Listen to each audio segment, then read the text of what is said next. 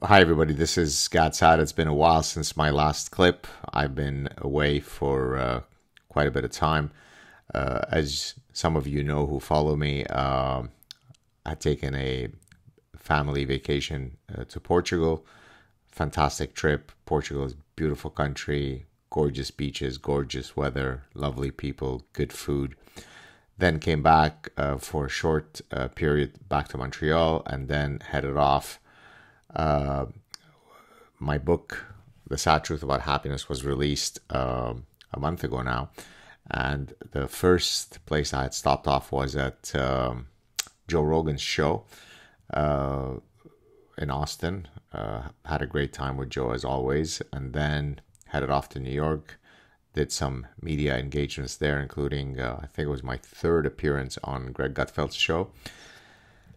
Then came back to Montreal for a bit of time and then headed back to California, where I was invited to speak at the Commonwealth Club, which is a really beautiful venue. This is in San Francisco. And actually, I was expecting to see a real, dystopia in San Francisco, which I had thought that the last time that I was in the area, I think it was in 2018, I was speaking at the Association for Psychological Science, APS, in 2018, I think. And at that time, maybe the hotel was in a slightly more seedy part, I'm not sure, but I had seen a lot more homeless people and so on. Whereas this time around, I didn't quite see as much. I went with the whole family. Then I also had some engagements in Southern California. I did the Adam Carolla show. Adam is such an affable, lovely guy. I did Tom Bilyeu show, which is not aired yet. He hosts the show from his truly beautiful home. He has an incredible setup. We had a really, really deep conversation, maybe 2.5 hours long. I think you guys will really enjoy it. Did a whole bunch of other shows remotely. I did the Babylon Bee. I did their show in on location. That was really fun. And actually, there was a really interesting thing that happened at the end of when the gentleman, one of the two co-hosts, drove me back from their location back to Newport Beach, where my family and I were staying. I don't know if you guys know, but they're a Christian outfit, quite committed, quite religious Christians. And on the way there, and to some extent on the way back, my co-host, we were discussing religion, and he was quoting all sorts of scriptures. And I was kind of joking about that at one point when we were heading back to Newport Beach. I said, well, let me do some stretches because I need to prepare for round 2 of, the scriptures that are going to come my way. But it was all done, in a very nice way. And then at the end of the day, as we pulled up to our condo in Newport Beach, he said, do you mind if I pray for you, or something to that effect? And so he kind of put his hand on my, on me, and then did this, ad lib beautiful prayer, which was really, really touching. As you guys know, I'm not particularly religious, although I really do appreciate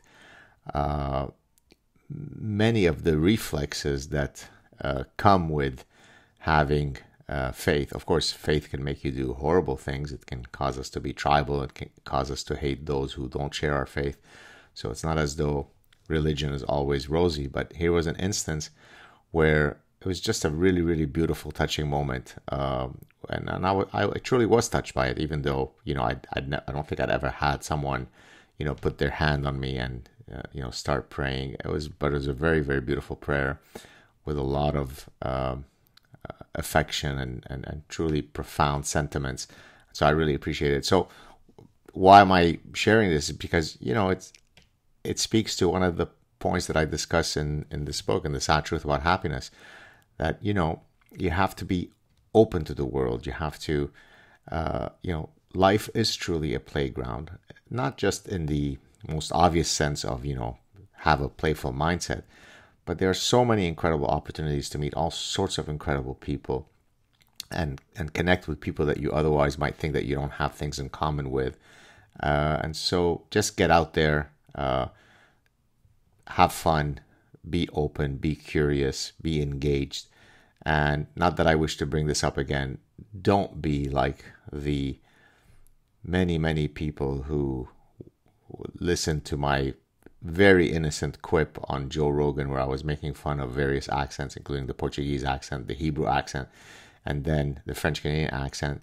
And it led to hundreds of hate mails, death threats, insults, racist insults, Arabic insults, anti-Semitic insults, calls to have me fired because I was joking about the French Canadian accent being unattractive. That's not a prescription to live a happy life. It's not a way to conduct yourself with honor and dignity. Imagine if, I had been weak enough to completely capitulate to all that pressure. Think of the gentleman who recently in Toronto, I think, principal who, because he had the diversity, inclusion, equity mob come after him, ended up committing suicide. I think it was a 60-year-old man. He just couldn't handle the tsunami of pressure he was getting. And I'm sure whatever he got was probably infinitesimally smaller than what I got. I mean, I went into a store today and the gentleman said, "Oh my God, it's not right what they did to you. It's not right what your university put out as a statement instead of supporting you." And then my neighbor has a kid who's my son's age. The kid asked my son, "Oh, what happened with your dad about, the joke he made? What was that all about?" And so on. And so, it's made the news everywhere here, which itself is a sad story when someone makes a joke about an accent and it can so inflame people's passions in such a negative way. That's not really how you want to live life. Now, in my case, I'm fortunate enough that I have a strong personhood that while it was bewildering to see this and it was frustrating and it angered me, I wasn't going to jump off a building. I wasn't going to commit suicide because, a bunch of humorless fascists were going to come after me. But again, it shows you that that's not the prescription to live a good life. People might like Thai food or they hate Thai food. And if they say it, that doesn't make them anti-Thai. People might love Italian, how it sounds, or they may hate it. And that's okay. That doesn't mean they hate Italian people. I made a flippant joke about the accent using a catchphrase, an affront to human dignity, which I've used, as I've said before, to describe the Beatles, U2, Bruce Springsteen, Hillary Clinton singing car karaoke on that late show. If my wife makes a bad meal, I say that this meal is an affront to human dignity. So it's part of a running gag. There was nothing that was meant. There was nothing there. I mean, literally nothing.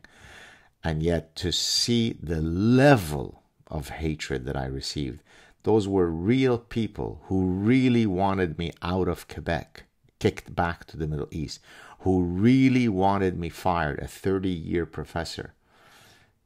Is that a good, healthy way to live life? Right? When we were walking around today, my wife was saying, "Oh, I hope that you don't get one of these crazy folks coming up to you now on the street." Is this what should be happening in the 21st century?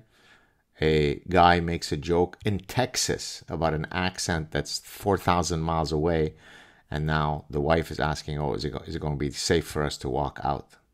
That's not a prescription for a healthy, secure, anti-fragile society.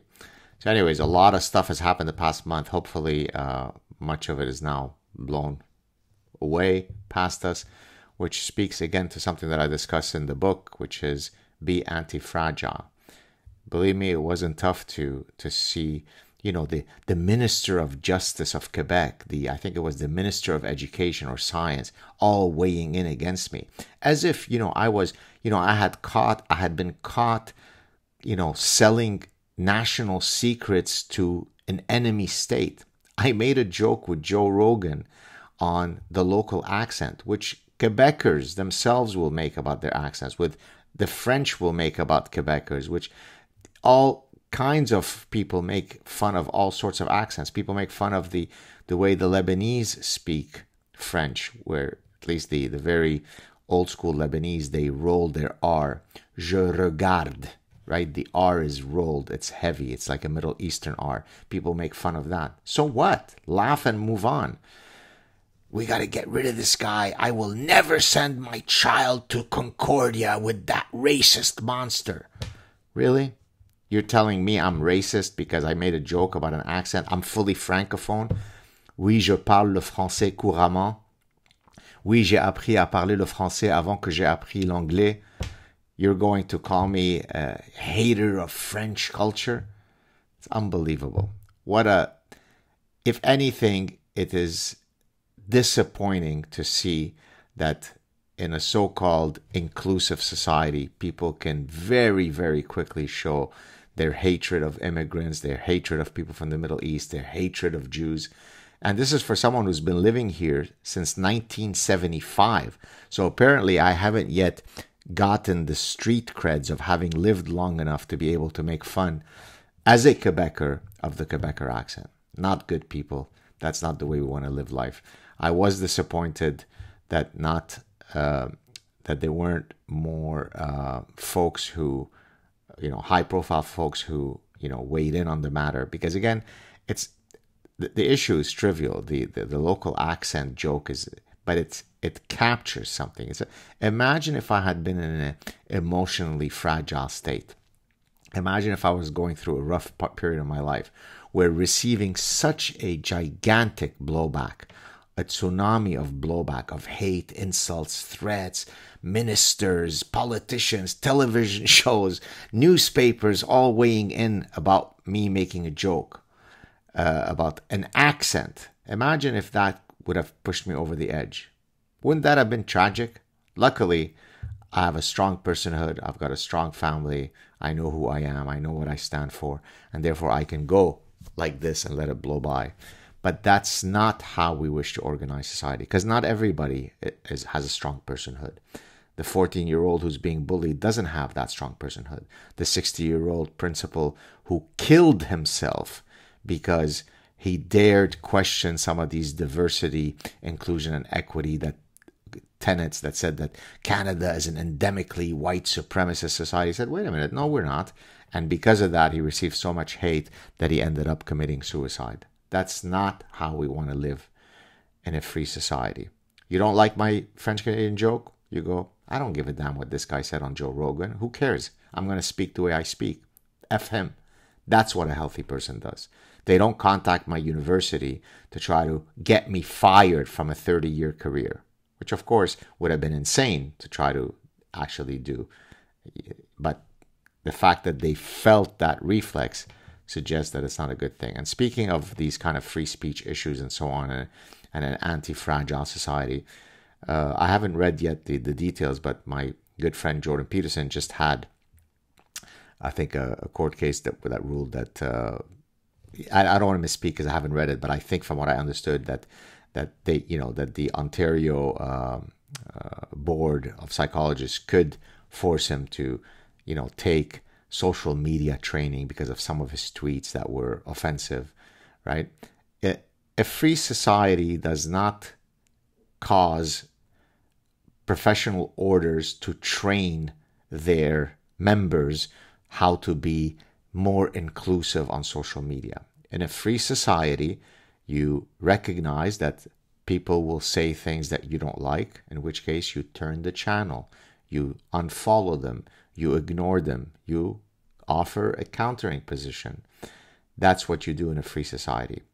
Again, the reflex has been with us throughout all of eternity, which is, if I am in power and you say something that I don't like, I will get rid of you. The only thing that's happening that's different in the West now is that getting rid of you doesn't imply that I imprison you or kill you, as has been the case throughout human history. What you now do is you cyberbully, you harass, you intimidate, you contact the employer of the person, you put endless amount of pressure to destroy a person's life. Well, you're not going to destroy this guy's life because I am a honey badger and I will fight you till the end, because these are the principles that we cannot lose. It can't be the case that we live in a society where a professor with my record, with my sense of dignity and honor, who doesn't have a bad bone in my body, right? I mean, I love Quebec. I love Quebec society. I'm still in Quebec in part because my family and my wife's family are here, because we've grown up here. Yes, I don't like the Joal accent. Let me repeat it. I find it very unattractive, but so do millions of people. And saying so does not make me Himmler. And speaking about the issue doesn't make me a victim, because a lot of people said, oh, enough, Jew, with your now you're playing the victim. Receiving hundreds of death threats and insults and is not me playing victim. It's me documenting what happens to someone in today's reality where they say something that someone finds offensive, right? In some places in the Middle East, you draw an image of a prophet and it's off with your head. Well, what happened here? I made a joke about an accent. Well, it's off with his metaphorical head. That's not a good way to live. And honorable people who are watching this should be thinking about contacting my university or writing an article and saying, hey, this cannot be tolerated. Someone of Gad Saad's stature who should not be, I shouldn't say someone of Gad Saad's stature, anybody. It could be a graduate student. It could be a janitor working at the university, should not be held to a standard whereby if they make a joke somewhere, let alone outside of their professional role, then there could be a mob of people who come and occupationally harass you. I mean, frankly, I think that should be a criminal offense, right? Because imagine if all of us were able, every single time someone says something anywhere that we don't like, we then start a mob to get that person fired. I don't support that. It's grotesque. It's immoral. It lacks dignity. It's fragile. It's insecure. It's grotesque. There you have it, folks. But notwithstanding these difficult moments, I retained my smile. I had a fantastic time in California. California is such a beautiful place, notwithstanding some of the difficult political ideologies that run through the veins of much of California. The sun was not always there, by the way. For the first time ever, we had a bit of rain, which, the old song, "It Never Rains in Southern California," apparently needs to be revised. It rarely rains in Southern California. So there you have it, folks. The Sad Truth About Happiness is doing quite well. Please help me keep the momentum going. As I said, order a copy. It's a fun book. It's not about all this parasitic stuff. It's positive. It's optimistic. It's happy. It's joyful. I think if you give it a chance and read it, you'll enjoy it. To those of you who are going back to school, I do have many viewers who are students. Best of luck in the new semester. It's about to start. Looking forward to meeting a new group of students. It's always exciting when I first meet a new batch of students and I introduce them to consumer psychology and evolutionary psychology and psychology of decision making, to see how their worldviews are certainly changed by some of this material that they've never seen or heard of before. So that's always exciting. That's what keeps my teaching always fun and engaging. And there you have it. Have a great end of summer. Don't let people bully you. Always be nice and kind as a default value. But if people come after you, wrongly so, be a honey badger. Never capitulate. Cheers, everybody.